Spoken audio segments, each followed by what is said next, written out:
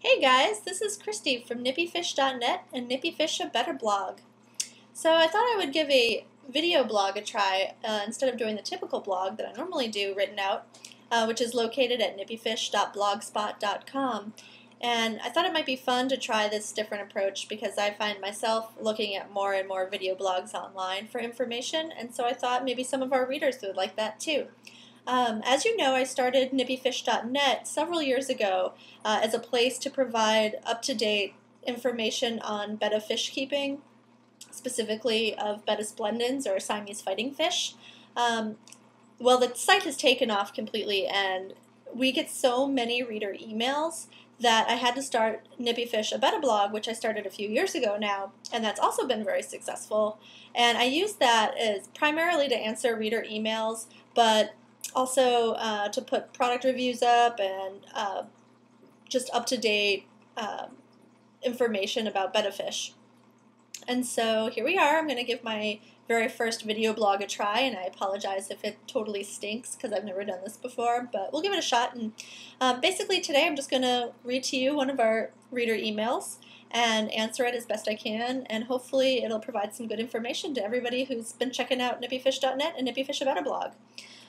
This email here, which I'm reading, comes from PM, and as you guys probably have noticed if you've read the blog before, I always refer to people by their initials, and I just do that because some people don't really want their name all over the web, and I can respect that, you know, so we'll just go by initials like we always do. So PM writes, "Hi Christy, thank you so much for posting a lot of useful information online. I just got my betta fish a week ago and have been following your advice. He's doing quite well. I have questions about my betta and would very appreciate if you could get back to me. Number 1. I bought an Eclipse 3 system, a 3-gallon tank with filter.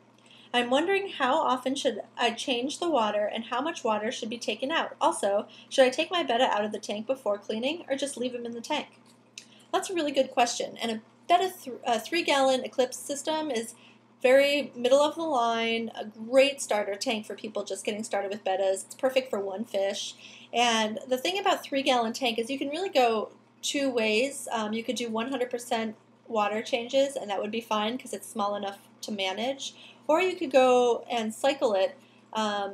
Basically what you're doing if you cycle a tank is you're allowing the bacteria that live naturally in the water to grow and multiply and consume the fish waste as it's being produced.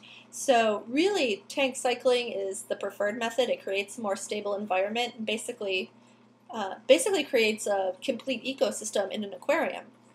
And so that's a really great way to go too. And because you have a 3-gallon, you can kind of do it either way.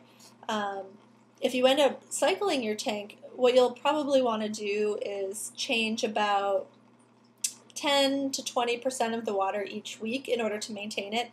And if you decide to go with 100% water changes, then you'll need to change all the water out with some regularity, and how often exactly that is depends on your setup.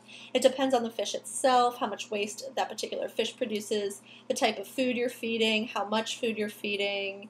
It could also depend on if you have plants in the tank, if they're healthy, if they're sick. You know, there's a lot of different factors that determine just how often you need to change your aquarium water. So visiting those websites that tell you need to change your tank water every 5 days or every 7 days, you know, really they're not taking into account all the specific parameters that affect your particular aquarium. So what I tell people is buy an ammonia test kit and test your water every day.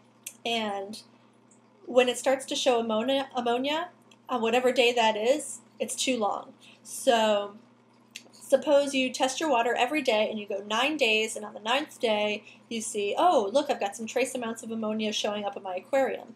So now you know, okay, every 8 days I need to change my tank water. So always keep it 1 day, at least 1 day less than how long it takes to show ammonia.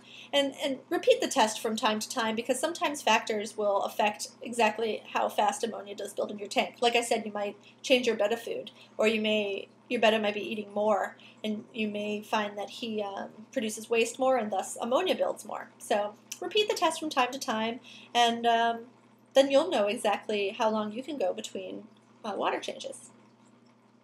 The second question in this email is, I have been feeding my Betta with Hikari Bio Gold pellets. I feed him 1 to 2 pellets per day.